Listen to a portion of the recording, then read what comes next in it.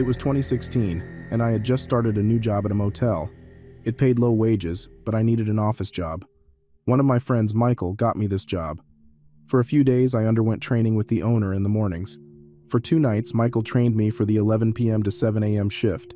It was nothing exciting, checking guests in and doing paperwork. My boss, the owner, went away with his wife on vacation for a week, which explained the swift training I had to endure. So it was my first night alone on the night shift. There was a monitor with security cameras around the motel's property and large glass windows all around the office building, but there was no night window like most motels have. It was fairly early in the night, around 1 a.m., when a man walked in and asked if we had any rooms available. Usually, if someone seemed sketchy, my boss had me lie and say no, but he appeared normal at the moment. Without hesitation, I said, "Yes, of course. Just for one?" He replied affirmatively. So I began creating the reservation on the computer when I noticed he started swatting the air and making spitting noises, as if he was being surrounded by flies. I tried to ignore it. As far as I was concerned, it wasn't my business.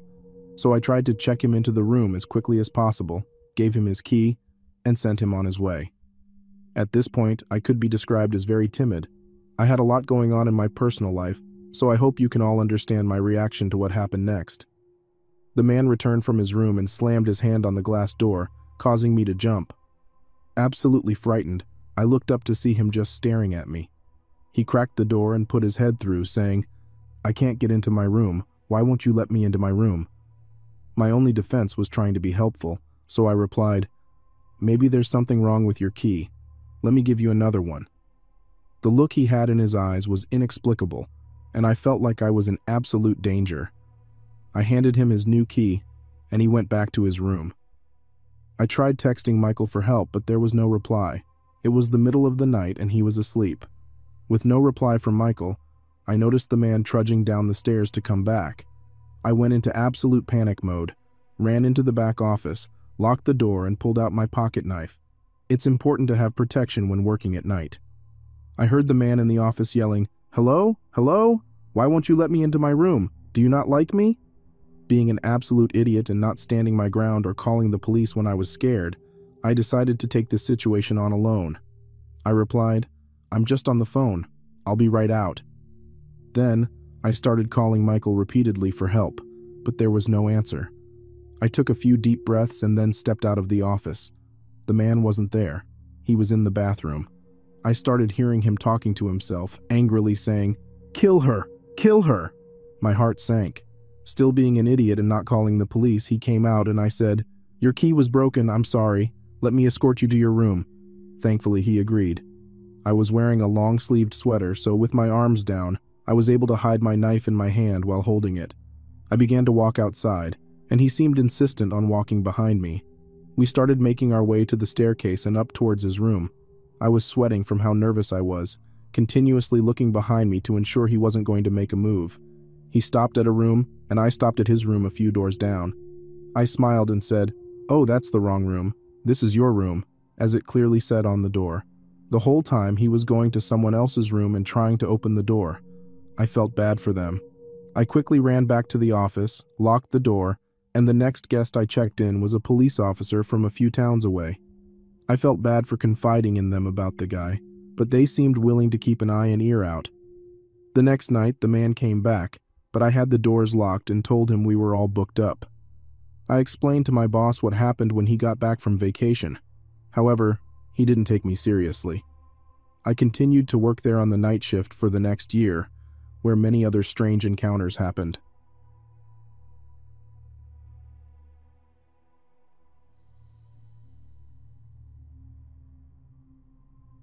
I work in a fairly busy hospital downtown, in the NICU.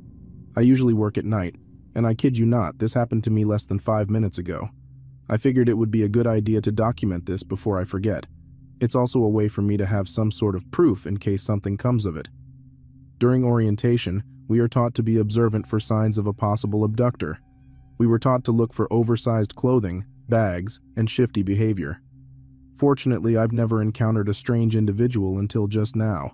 It's currently 2:59 a.m., and I've been sitting at the front desk since 11 p.m. I'm a nursing student, so I usually handle clerical work around the unit.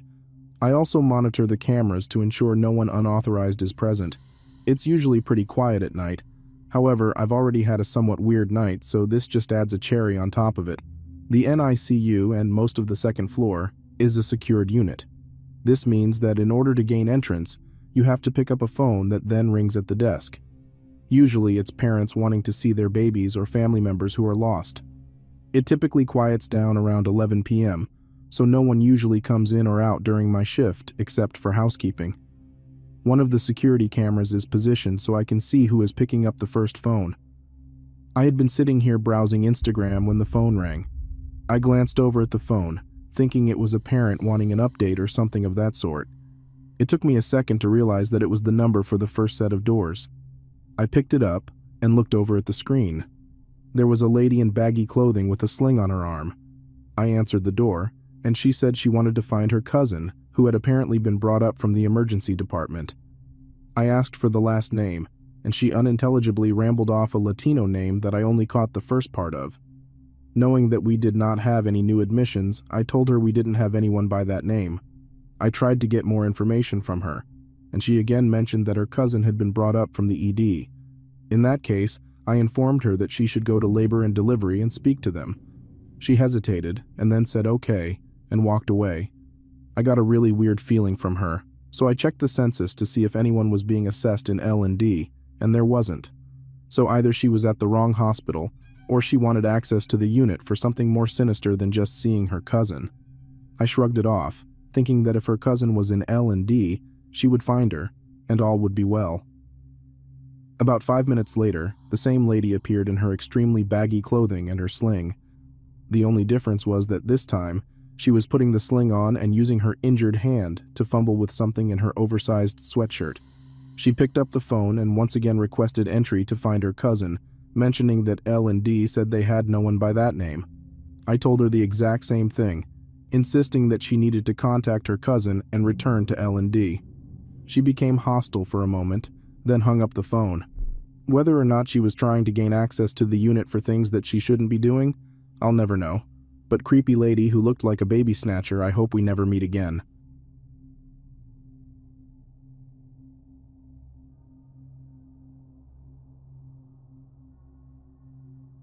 I am a 6'7" male in Australia, and I'd like to think I'm a fairly tough and intimidating guy, but some of the stuff that used to go on at the mall I used to work the night shift for still gives me goosebumps to this day. So the mall I worked at was very, very large, probably the largest in my state, I'd say. Up until about 8:30 p.m., it would still be quite busy.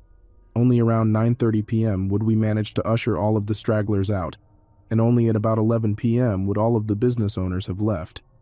My job was basically to patrol the mall and make sure no one was sticking around after the doors were closed during the night. We didn't have guns or batons, only a can of mace that was very rarely used.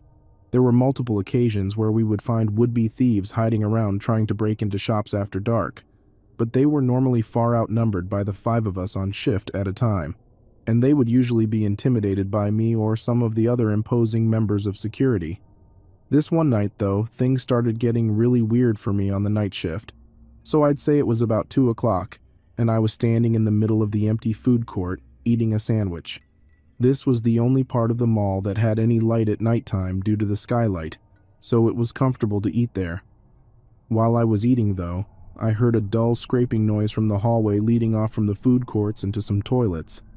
It sounded like a piece of metal dragging across the floor. I was immediately put on edge, and I flicked on my flashlight without a moment of hesitation. I can remember creeping down the hallway, flashlight in hand, illuminating a good 6 or 7 meters in front of me. As I got closer and closer to the end of the hall, the noise became louder and louder until I was at the end of the hallway, and there were the toilet doors to the left and right of me. I could tell the sound was coming from the female toilets, though. I gripped the handle and opened the door a tiny little crack. The noise was now very clear and had me not scared but confused. I yelled, "Who is in there?" The noise quickly stopped. I paused for a moment, listening hard through the tiny crack of the door, and I swear to God I could hear breathing, low male breathing. I shut the door, still gripping the handle tightly, and flicked on my radio. "This is 1-3. I need help in the food court bathrooms. I think someone's here." There was no response. This was really strange, and it put me further on edge. Policy was to always answer the radio, and now I was truly becoming quite alarmed. "This is 1-3. Does anyone copy?" Still no response. I can remember whispering to myself, "What the actual fuck?" I again opened the door a tiny crack. "Listen, mate," I said, sounding as intimidating as possible. "If you don't come out with your hands up, you're going to end up eating your teeth tonight. Do you want that?" I sat there at the door, quite honestly terrified at this point. This whole situation made no sense at all. Why would someone be in the female bathrooms? What was the metal noise? What the fuck is even happening? I very slowly opened the door and scanned my flashlight slowly across the room. All the cubicles were open, but other than that, the room was totally empty. I was totally terrified by now. I was definitely losing it. I walked into the center of the bathroom, closing the door behind me, scared to the core. I let out a faint, "This is some horror movie shit, come out," when I heard the long, whining squeak of the door behind me. I spun around, basically crying at this point, and shone my flashlight on a massive man, at least a head taller than me, or so it seemed in my state at the time. He was Caucasian and at least in his 40s, with matte gray hair all over his forehead. He was mid-opening the door but stopped dead still in the middle of his action. He just looked at me, smiling this guilty smile like a kid would make when he gets caught stealing biscuits or some shit like that. I'm not going to lie, I was so scared I froze. He lifted his finger up to his mouth, "Shh," before swinging the door open all the way and sprinting out with what looked like some type of small metal box in his hand. Turns out he was just behind the toilet door when I was opening it, and I totally missed him. I was so close to him and didn't even notice him. He could have killed me if he had a knife or something, and that thought still haunts me to this day. Later that night, my radio miraculously started working again, and I told my coworkers about my story. They collectively went pale when I told them what happened.